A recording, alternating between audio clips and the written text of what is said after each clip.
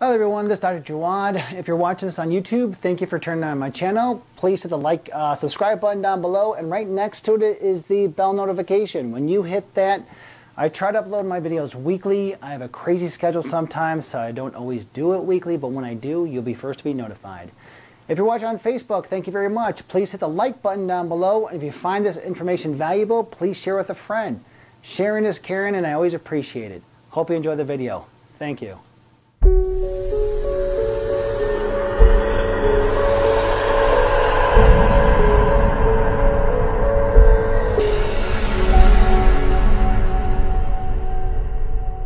Hello everyone, this is Dr. Jawad. I'm going to answer a question that when I work with females, especially postmenopausal females, and they're estrogen dominant, they're very curious on how are they estrogen dominant if they're in menopause and they're not producing the amount of hormones they did when they were younger.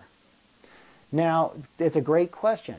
So I always have to remind them then, when you're going through menopause, your ovaries, which made up most of your hormones, now they shut down. So where are your hormones being produced? They're being produced in the adrenal glands. Now the adrenal glands are the size of a quarter and they sit on top of your kidneys. However, they're also multifactorial with functions. They control the mineralocorticoids, the sodium-potassium balances. They control cortisol levels, your stress hormone.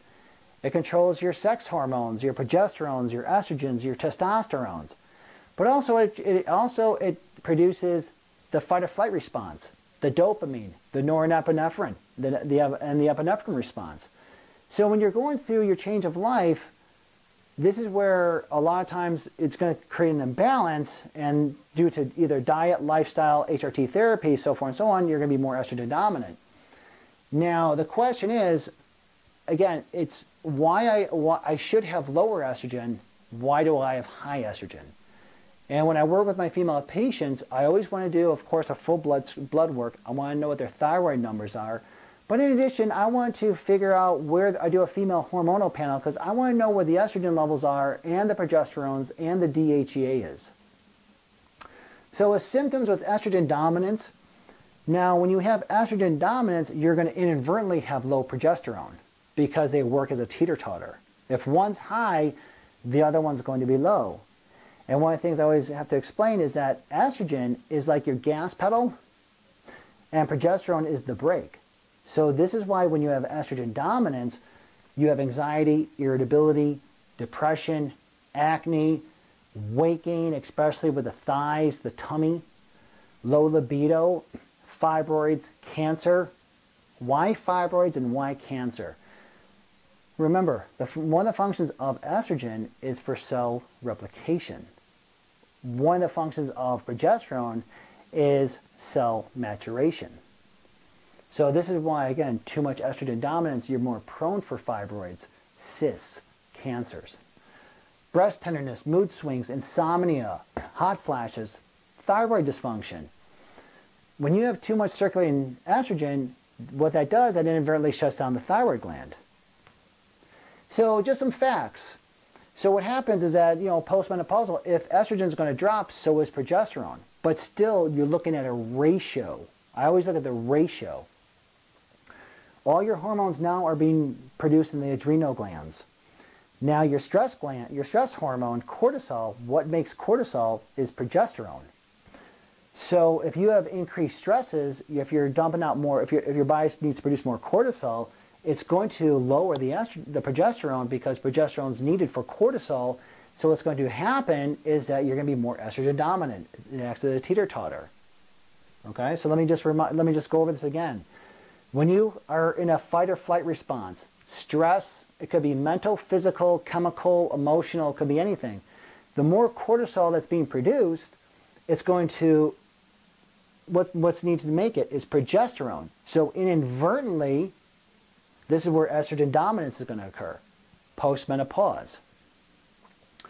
In addition, fat makes estrogen. Your fat, your adipose tissue has estrogen receptors on it. So again, the more fatty tissue you have, the more estrogen dominant you're going to be. Now again, this also includes men as well. Now other ways that you're estrogen dominant So back when the pill came around, the pill was more of an estrogen-laced pill. The thing about that is that you had estrogen replacement therapy. This is where cancer came, because cancer loves estrogen. Why? Because the function of estrogen is for cell replication. So then they switched it over to HRT. Now they're giving you estrogen and progesterone. The problem is it didn't work too well, and then still cancer was created. So now they give you like Provera, which is synthetic progesterone, or they give you Primpro, which is synthetic estrogen progesterone. So this is where, again, you want to work with your OB-GYN, or if you want to work with me, I want to figure out where your levels are so we can make adjustments accordingly. Now the body actually makes 4 different types of estrogens, but I only just want to go over 2. One is estrone, E1. Another one is estriol, E3.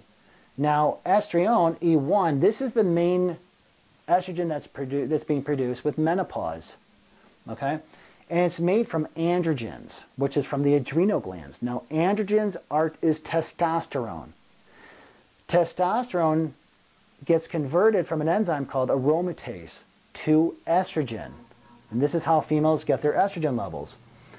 Now, what happens is that estrone, E1, we have good estrogen and bad estrogen, and that's a process through the liver pathway.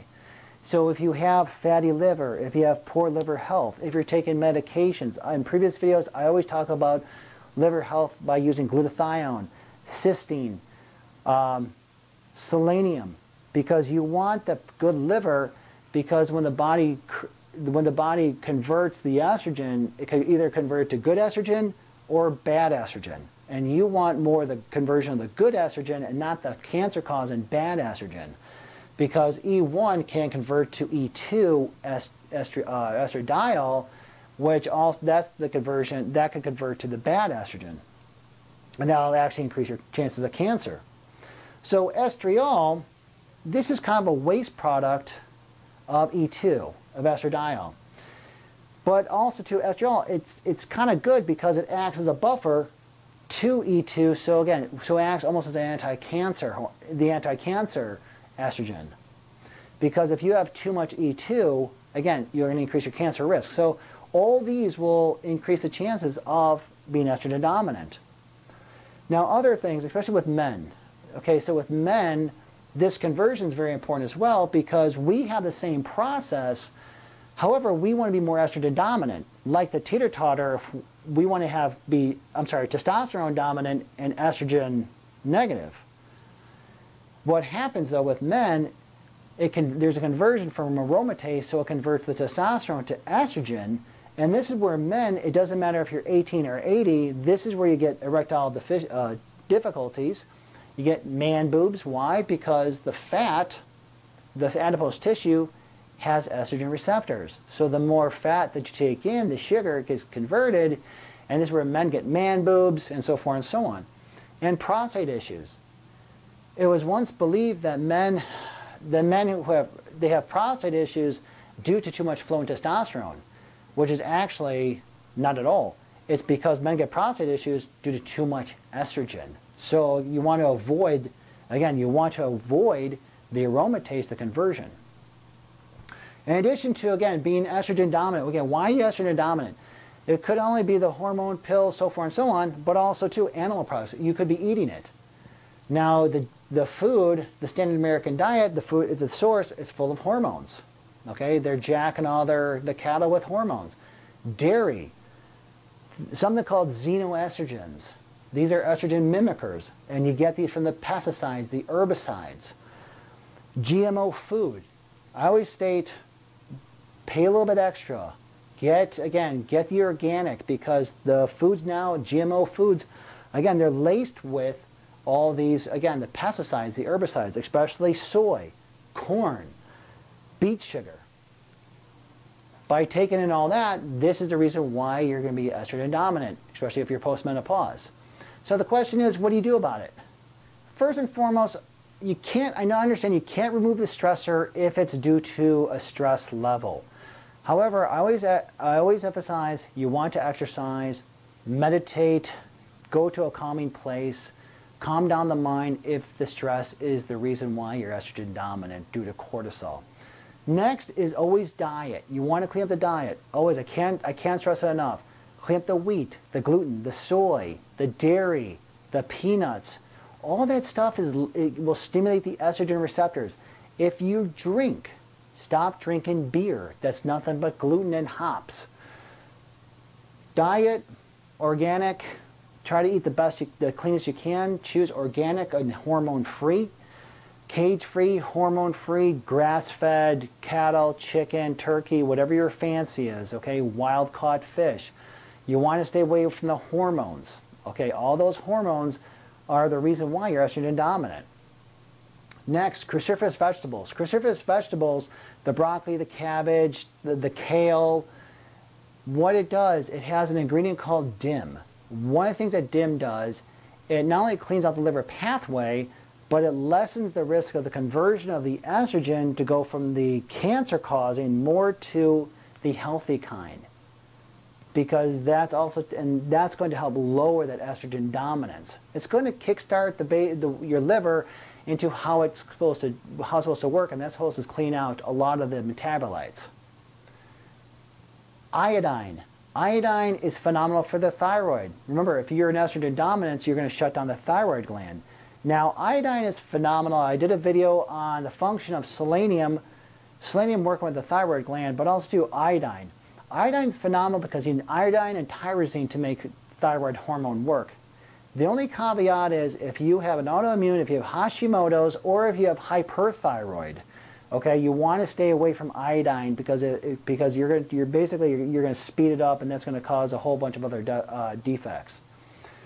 Other supplements: nettle root, chase tree. Those two are going to help clean out the estrogens. The main thing that you want to focus on is activating more of the clean estrogens and cleaning out the bad estrogens, which in turn will lower the estrogen, the estrogen, and bring up the progesterone.